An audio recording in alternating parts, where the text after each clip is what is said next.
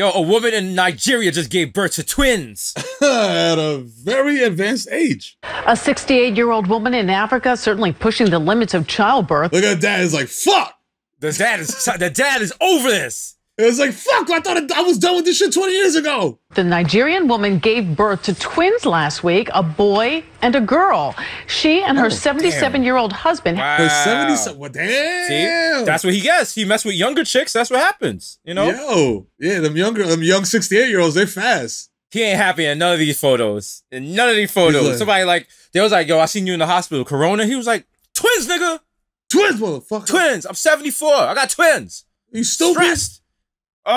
Also, shout out to her. You know she about to add to her Twitter bio. Yeah, my shit still yanks. You're... She and her 77-year-old husband had been unable to conceive, so she underwent in vitro fertilization. The healthy twins were delivered via C-section. He wasn't able to make it happen until she did the in vitro? Yeah. I think your man was fake pumping. I think your man was like, ooh, ah, ooh, ah. Oh, nothing came out, sorry. Like, yeah. Oh, that was for 46 years, he was pretending? Yeah, listen. He was dedicated to that role, okay? Listen, he might have like 3 secret families. It's not, he probably did the Bob Sushi boy thing and was like, yo, I can't get you pregnant so we don't have to use condoms. He just kept running with that for 40 years. What's the oldest you think men should be having kids? 95. Oh, okay. Listen, if you can still get the sugar cane up, feel free to make rum. No, but the sperm is all rotten. The sperm's not rotten. It's just a little slow. You know what? That's ageist.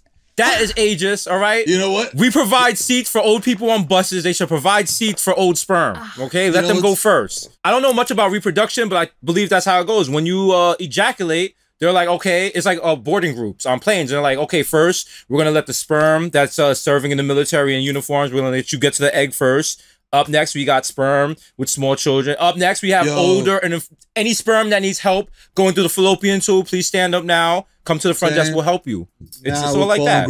Boarding group 1 into the uterus. Okay. 77 is too old for kids because like when your sperm is that old, old men have problematic views. Yes. So you're shooting problematic sperm into the fallopian tubes, and that kid's gonna be born not woke. Should we adopt the babies and raise them for comedy's sake on the show?